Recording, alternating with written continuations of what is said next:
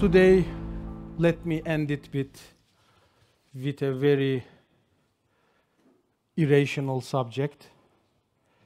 For some of you, that could be nonsense. I don't know. Let's see what you have for me. Yeah, my name is, he already introduced me. My 22nd year in the industry. I started as a software developer,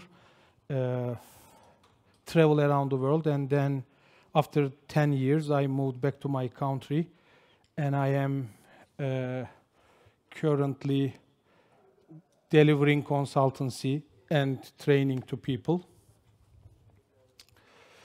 Have some books, but the last book of mine, when the coronavirus spread and we are just stuck in our houses, of course, the house is full of kids and other women and, yeah, so many people.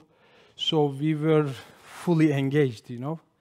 And I think, yeah, to myself, I said that, yeah, why I am teaching all those technical stuff to people, but what about the kids? Can those technical concepts could be gamified and put into their lives? The first thing I looked at was the Agile Manifesto. And in Agile Manifesto, I think I spend a lot of my time to insist companies to use agility. And the very first question comes to me is, does it fit for us? Tell me no. I said, unfortunately, yes, because it can fit anywhere. And then in the pandemic, I start exploring, can it be not fitted to anyone? For instance, what about these small kids? Manifesto could fit to those guys as well. It says early feedback. You need to manage yourself. You need to accept feedback. You need to open to change. You need to come together face to face, which is a good way to share things. I think which is also nice for a kid, am I right? So that is, in the end, turned to a children's book. Then I couldn't stop myself. In my second book, I was converting AI principles into children's life, which is not out yet, but the book is ready. So I don't want to overdose industry, so I want to do it one every year. So the first book is out, the next is coming. So for today, let me start with definitions.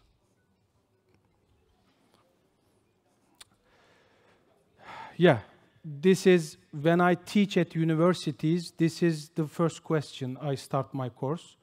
How do you define artificial intelligence? How do you explain artificial intelligence to your grandmother, is my question to the guys.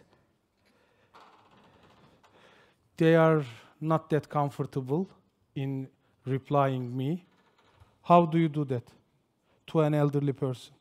How do you define AI? Lately, my grandmother, she asked me, what is AI? What is this hell? So I see it in all the newspapers. So tell me, what is it? I said, you know, my dear grandmother, we have computers, you know. And those computers, we command them and they do things. This time, imagine a computer that can learn things and make a judgment. And then if it is wrong, it can improve itself. She said, is it a robot or something like? No, I said, yeah, it could have any form. So could be a robot as well, but could be a piece of software that can do that. And in the end, I think we get along well. She understood it. So just very briefly, you can say that a software that can learn and improve and perform tasks typically requiring human intelligence is underlined. Once human intelligence is needed, those things could be used. And from time to time, we want them to mimic human cognitive abilities. Am I right? We want them to copy our behaviors. So just act like a human being. Whereas, how do you define natural stupidity? Any definition? That is another side, the other side of the story. Lack of intelligent behavior or understanding or common sense. Poor decision making. So this is the initial question from me to you. So which one is more dangerous? Because we want that mechanism to mimic our behavior. And if we are stupid, okay, just open-ended question. Let me elaborate on this. And I like this community so much.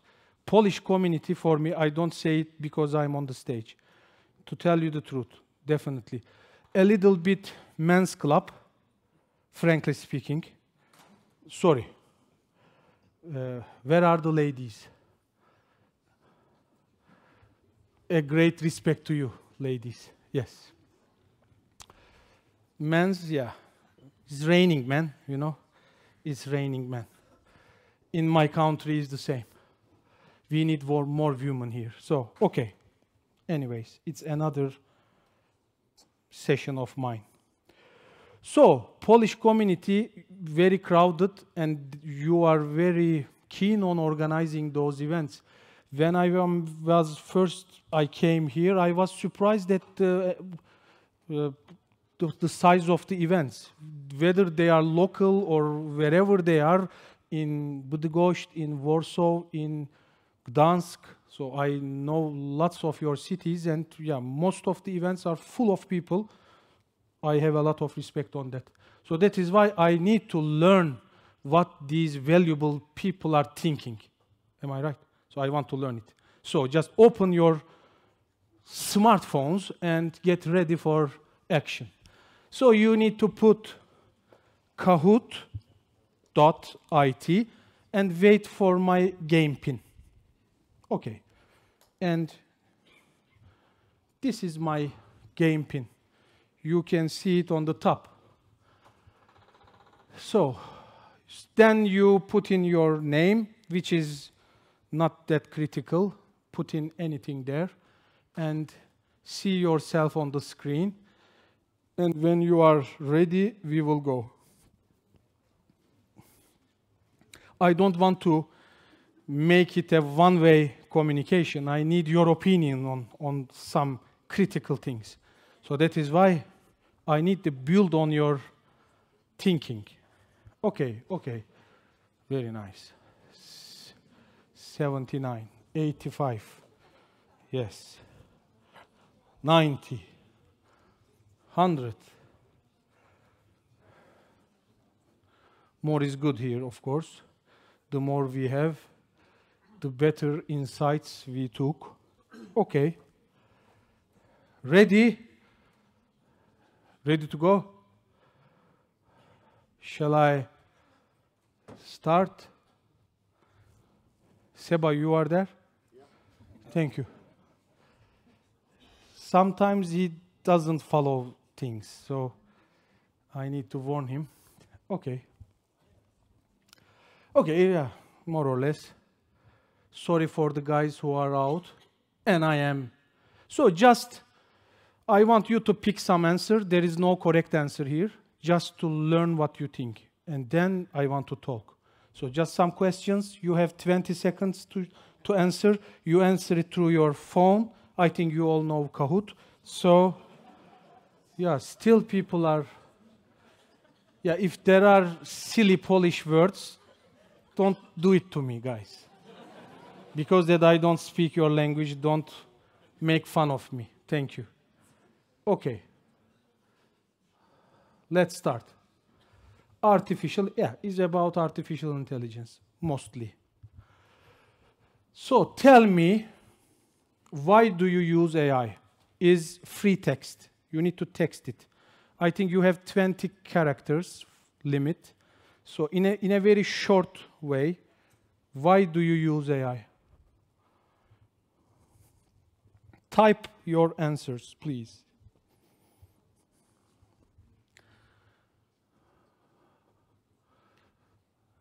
Last 5 seconds.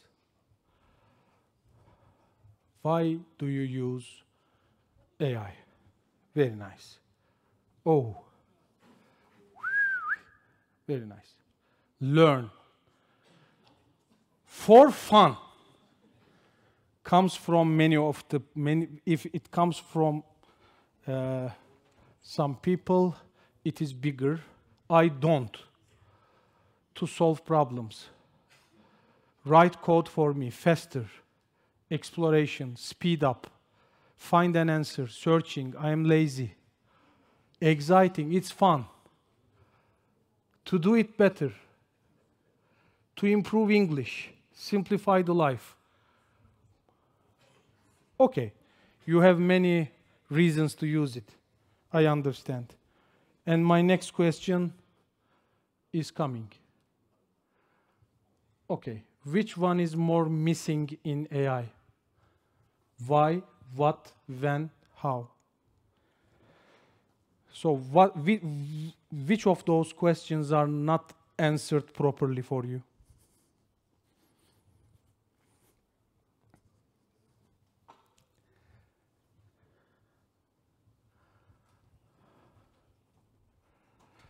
I agree.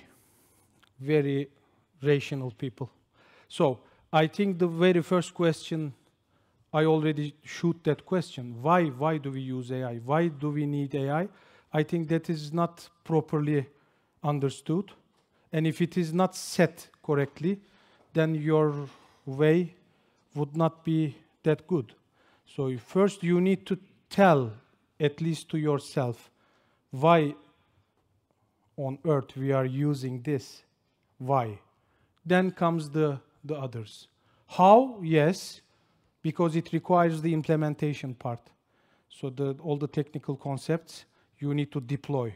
That is also critical, I understand. Maybe the other two could be a little bit easier, but the first one mostly is not there. Okay, which one is a bigger problem for our world? Ultimately intelligent software, deeply stupid humans. So this was my first question to you. Now I'm getting back to the point. So which one is a bigger problem for our world? Yes. Which one is a bigger problem? Tell me. Very nice. Still some of you think that, yeah, stupidity is also nice, because being ignorant and stupid is also could be acceptable, because we are human beings. Yes, I know, but yeah, I don't think that in many AI sessions, I see people defending themselves against AI and try to prove that they are more intelligent. So I will come back to that point. I will come back to that point. Okay, yeah. Let's move on. Which one brings more value? Proving that I am more intelligent than AI, proving that AI could be more intelligent than me. Which one do you want to prove the most?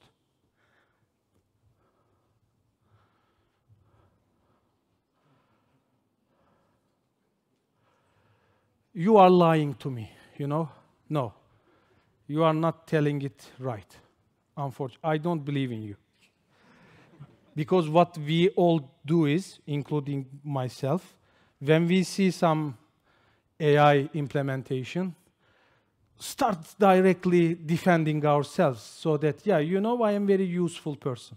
Still, with this application, yeah, I make a lot of sense. So you need me. This is not as good as me. You still need me in the picture. So yeah, it's definitely that. Yeah, but we don't do it for our kids, for instance. Do you do this for your kids? For instance, every morning when you look at your kid, you don't tell that, yeah, this is stupid than mine. I am more clever. So what you do instead is you try to make this person more intelligent. Am I right? You try to push your kids to be better than yourself. Am I right? In their life. So this is what we do with our kids. But when it comes to AI, isn't it our kid also?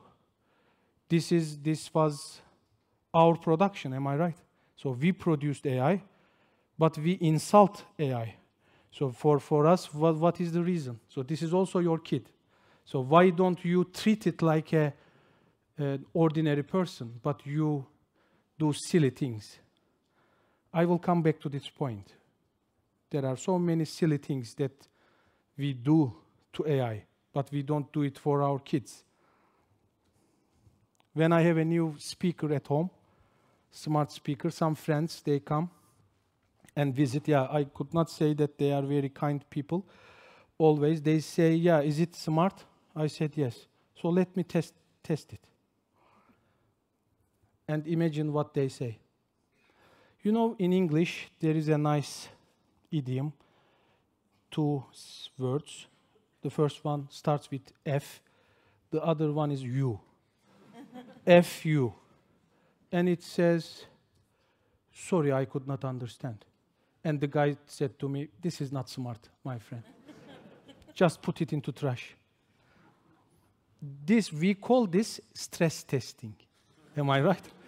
In the testing world, this is not always happening, but we insist on doing stress testing on AI. We do other silly things as well. When there is a robot, someone comes and kicks the robot, you know. What is the point here, my dear friend? Yeah, I would see if it kicks back, or is it nice, or yeah, will you marry me, Siri? If she says yes, what would happen, my dear friends? Don't use those phrases. So be a little bit more intelligent. Okay, let's go on. AI-enabled tools or applications created a significant positive benefit to my productivity or lifestyle. Yes or no? Tools with AI has significant benefits in your life. Significant. There are no answers? You don't like the question. You lost connection or I?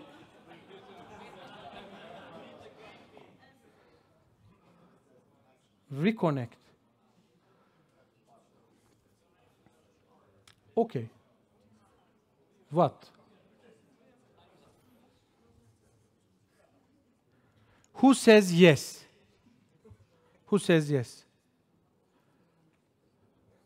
Couple of people. So the rest thinks that no significant benefits, huh?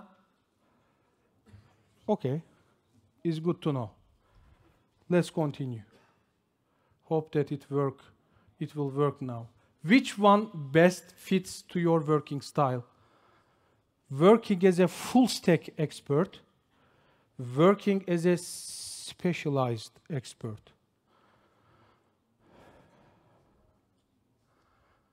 Which one is better for you?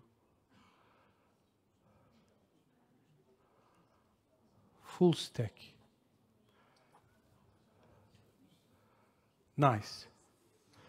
Dedication, commitment matters, am I right? So you are telling me that if you are focused on some specific area, you can produce more or better results. Yes, I can agree. And also some people on the full stack part, many of us, if there is a full stack person in the team, sometimes it could be a single point of failure, am I right? Because we expect everything from this guy. so that, yeah, he knows almost everything. I don't feel that, yeah, there are a lot of approach on this, of course. These are all big debates. I would expect answers around 50-50 for most of those. But yeah, again, still, you are more on the specialist side. So I want to be good at my core skills. Okay, good. Which one is a better idea? Attracting more developers into testing, attracting more testers into development. Now you are going to tell me which part is more ignorant, you know, or needed, whatever. Tell me.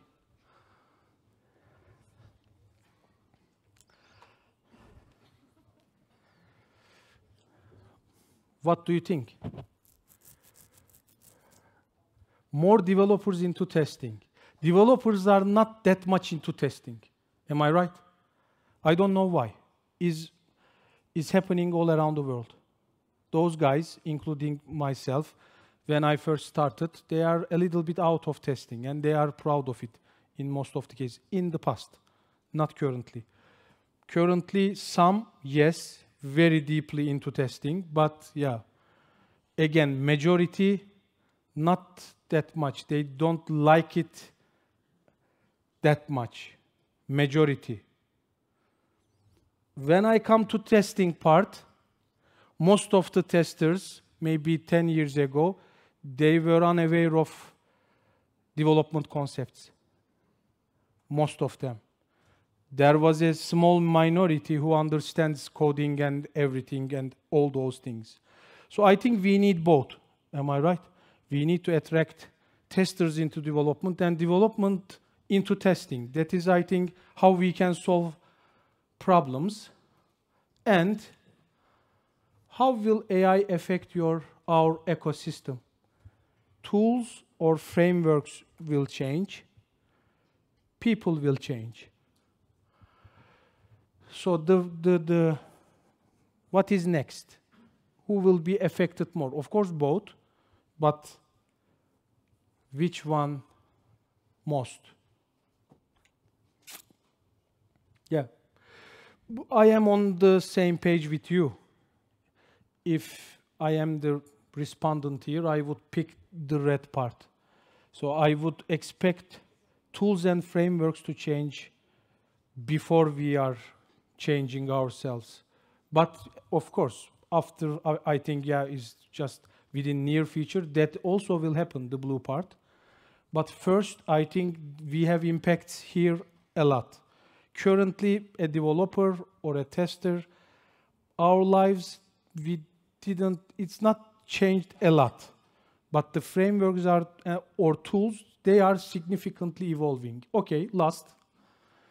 Which one is more achievable? Codeless software development, testless quality assurance. Nice. Nice question. Yes, tell me. More achievable. Hard question, yeah? Good. Yeah, the first question is the low code or no code approach right now happening in the world, I think will be spread all over the world and will be the main thing in the near future for me. Of course, the code is generated, but who is generating the code will be changing and is feasible, if you ask my opinion. But without testing quality assurance, I'm not sure to put in all the assurance activities to make people error-free. Maybe with the help of those devices and so on, could also be feasible. We deploy all the quality assurance activities, we do everything right, so that in the end we don't have bugs at all. Could it be the case? I don't know. Big question. Let me go back. Okay. There are more developers here in this room, I think. I don't know in what purpose you are using AI in your daily routine, but you can use it for generating code, this generative AI, of course, and to give you suggestions while you are coding, to review your code, to detect vulnerabilities, to detect level of intrusions or the intruded parts, could migrate your code, could translate your code to another technology, or even for the deployment, yeah, we do it in automation maybe for the last 15 years, but could be more smart with AI, can be. Also, maintenance of the code is another story, could be handled by AI. And I think we have some tools for those. I don't know if anyone here, I am sure that you are using those things for the above activities. When I come to testing, some other story. For instance, in test automation, many tests are very brittle. And we have many flaky tests. If someone would heal those, fix those test cases for us, that would be nice. So for the maintenance issues. Or if there is a tool to design test cases for me, or design the test data for me, that would be also nice. Or even without any design or requirements or anything, the tool could explore the application under test and then create test cases for me. We call it spidering an application. That is also feasible. Of course, in test automation, we use a lot of AI approaches, but in the end, when it comes, because when we talk about test automation, mostly we talk about automation of test execution. Am I right? But test automation is beyond that. If you automate your test data preparation activity, that is also a test automation, which is, by the way, at least the same level of efficiency it brings to you. But people more on the test execution side. What about reporting? What about maintenance? We don't use automation. So when we look at test automation as a whole, maybe it's 100 units of effort there. Around 90% is already manual efforts. But we call it test automation. But 90% is manual. Just 10% is automation. As another ironical thing. Okay. Some AI-powered solutions for you to try. If you are trying, is good. And in the end, my first question, the word cloud, from Kahoot to you. Why do we use AI? To save efforts, to do things earlier, faster, more, build more confidence, creating less bugs, but detecting more bugs. Yes, depending less on humans, having more scalability in what we do, because our muscles are limited, and less technical debt. This technical debt is a great problem in every business. Okay, so many areas in artificial intelligence. Maybe the most popular one is machine learning. But for me, the most interesting one is the expert systems. So whether an AI would replace human beings is the question. The answer is yes, for sure. Of course. How can you escape from it? It will. It will replace. And the current status for me is looking like this. Is in our dreams, we dream of something else, but in reality, we don't have. I don't know if these guys, because it is a little bit man-oriented, you don't dream of this guy, I think, But okay. At least to me, we have things to solve.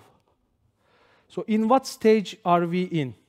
We split the power of AI into 3 stages. Narrow intelligence means that for some specific activities, AI is better than you, but for the rest, you are better. General intelligence means that I am not there. Yes. Give it to me. No? You don't want to. Okay. So the second is general intelligence, in which an AI is as smart as you, and in the superintelligence is smarter than you are. So in what stage are we in now? Tell me. Yeah, not maybe 0, but yeah, 1 is greater than 0. I think we are in narrow intelligence state. So for specific things, AI produces, of course, better results than yourself. But the rest, maybe for millions of things, because human brain, in the morning we had the session so that we listen to how capable our brain is. And I totally, yeah, is of course, without any questions. Okay. I'm full of microphones, you know. All the microphones in bıdıgoşt. Your ending is a little bit strange for me. Okay. So, yeah. Narrow. We are from narrow and going to general intelligence. I don't know what will happen. But, yeah. How do you know those Turing tests? You know the Turing test? The name comes from Alan Turing. And do you know the results of Turing tests? Any machine ever passed Turing test. In a Turing test, there is a human judge. And human judge is textually asking questions to a human and then AI. And in the end, he or she will say that this is AI and this is human, for instance. And do you think any software until now ever passed Turing test? Not really, by the way. Because Turing test is, what kind of a test is it? It is testing the humanistic part of an AI. Am I right? It doesn't test its capabilities or limitations or boundaries or how superior it is. It doesn't test those things. It just tests whether it is mimicking a human being purely or not. So it means that it needs to be as smart as me, not smarter than mine. So that I cannot distinguish whether the thing is, how can you distinguish between one human, one AI? How do you do that? Of course, you look at numbers. So AI is precise in numbers. Human beings are random number generators. There are random functions in software, but they are also based on algorithms, am I right? If you say AI to create some random numbers for you, they are already biased. So they are algorithmic in a way. But human brain could create random numbers which could not be encrypted. That is other thing. Folk wisdom, we are better. But again, rational decision making, AI is better than us. Human beings are not the ones who pick the most rational decision all the time. We are not the most rational decision makers. Okay. And they do a minimal Turing test to humans, and I ask them that, Seba, prove me with one word that you are an human. You need to tell me one word, and I would understand that you are human. Seba. I think he is killed, you know. He is executed. Pain! What is it? Is it Polish or... Yeah?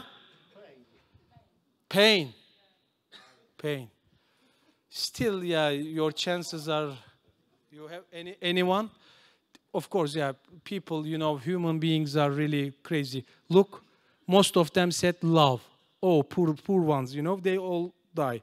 So love, I think it can come from an AI device as well. So this is minimal Turing test. There is no correct answer.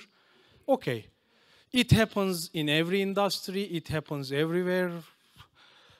And in the morning, we see neuromorphic computing, the neural signs of that. So it means that in gaming, maybe you see that. In gaming, you have thought control in some games. It is also working. Okay. Some tools in AI do your SEO, create your CVs, create your web pages, do your company's branding, compose a music for you, clear a picture for you, generate a video for you. There are lots. I think you are all creating your meeting notes. Many. Okay. So let me end it with my manifesto. Okay. First, yeah, last 5 minutes, I will be, okay. For an AI to be successful, I think it needs to be based on theory and practice. Also, you need to innovate. Also, you need to differentiate it. You need to think a lot, and you need to make fun. So if those are done, then your core values are there. What about the principles? First, before touching to tools, processes, all those technical stuff, you need to have common understanding in your companies. First, you need to have at least foundational understanding of AI in your own workspace, so that after that, you can start building on those things. Okay, culture eats strategy. Human centricity versus over-technical superiority. Of course, those devices should be technically super, yes, but before that, we need to think about human beings. Why we are using AI? In order to live better, in order to produce more. Ethically, or from the human rights perspective, we need to in a better shape. So we need to put effort on those things before putting effort to the technical superiority of AI. So we need to think from a human perspective, because it is mostly used for humans, used by humans. Thinking before making. I agree. So what do I need from AI? I don't think all the AI is good. When you, for the generative AI, when you say that you show me a picture of a dog race, this is what comes, and show me a salmon on a river, this is the picture on the top. Yes, so why do you use generative AI in creating images? I don't know, just answer it. Again, I am a quality guy, so I don't put a lot of effort, I don't put a lot of emphasis on quantity, because I think quantities are killing us in the end. So producing more and more, but how about quality? Who should talk about quality? We are doubling the code size in the world every 2 years, but defects per line of code is, for the last 20 years, is the same, is remaining the same. So it means that we are doubling bugs every 2 years in the entire world, which is also showing us that we are not that into quality, but into quantity. Yes. Less but better. Simplicity over sophistication. Yeah. We teach people to cope with complexity, but we don't make things simple. Am I right? Instead of teaching people how to cope with complexity, I think we need to simplify processes. So teach them how to simplify things, rather than teaching them how to cope with complexity. I think is a better approach, but we don't do that. Yes. 6, measurement over opinion. My best principle. So in one of our projects, they said that some company from Japan, you are going to Japan tomorrow. So one company, they called us, They said, what kind of measurements you do? We have a product, a very nice product, and we want you to measure that from the user's perspective. We said, yeah, we do many things. We do timing for each and every task a human do. We have the timing, chronometer. We do logging, we log everything. We push them to think aloud. So we say those people to please think aloud while you are using the app.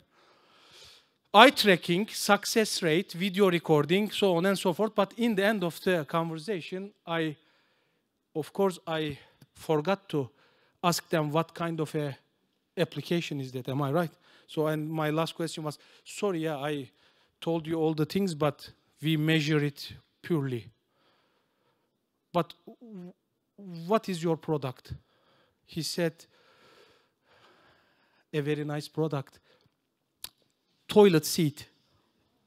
Yeah, which is good. I return back to my metrics.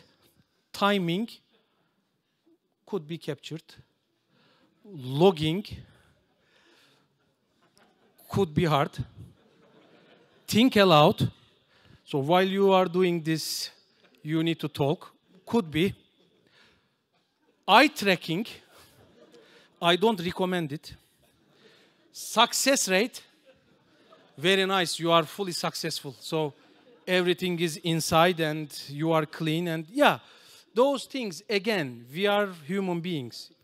I am telling it because of our humanistic part. So how can you measure everything? In that sense, maybe in a test or improvement activity like this, what you do, you close the door, they did the thing, they come out.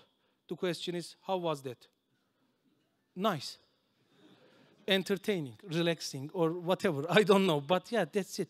Sometimes you cannot play with numbers, am I right? Even if you are AI, the top of the world, all the tools and technologies are up and running, all those EEG devices that our opening keynote, she told us, you know, with all those EEG devices, sometimes we struggle to, because we put them eye tracking sensors, those people, and also these EEG things on the top, and tell them that, okay, so act normal, like you are at home or chilling at the beach, and yeah, just use our application, and we see your brain signals. Yeah, but this guy is full of cables and all the things. Sorry to the science from this perspective, but how can you do that? Is from time to time is hard.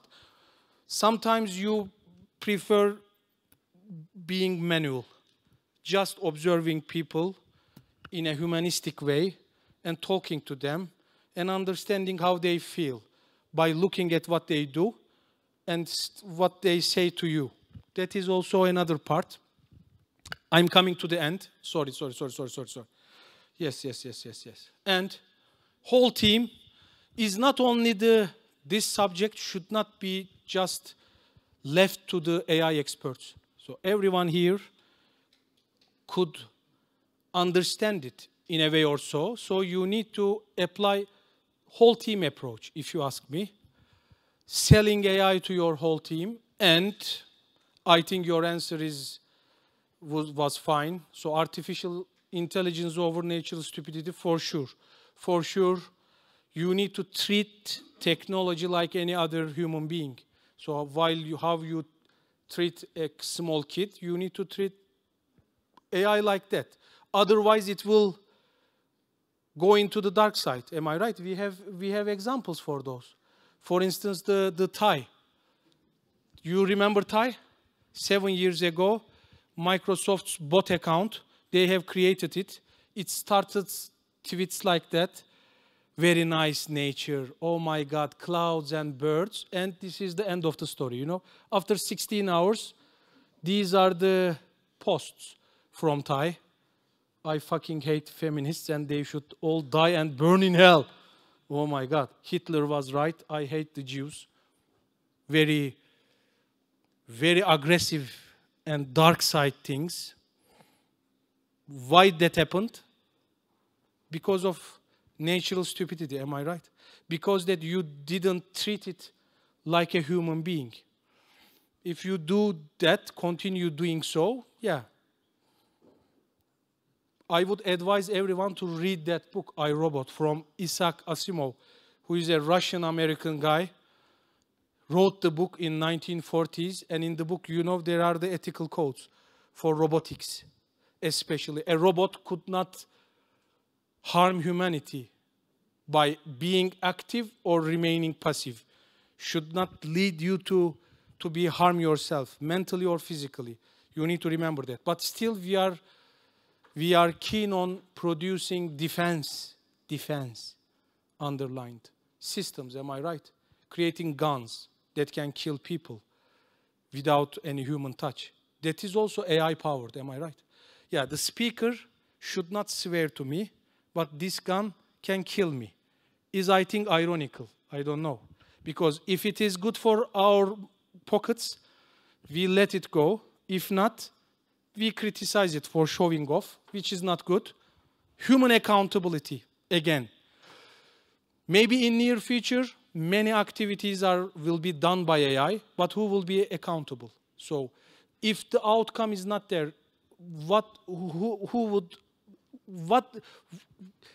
to whom you ask the question? So this is not correct.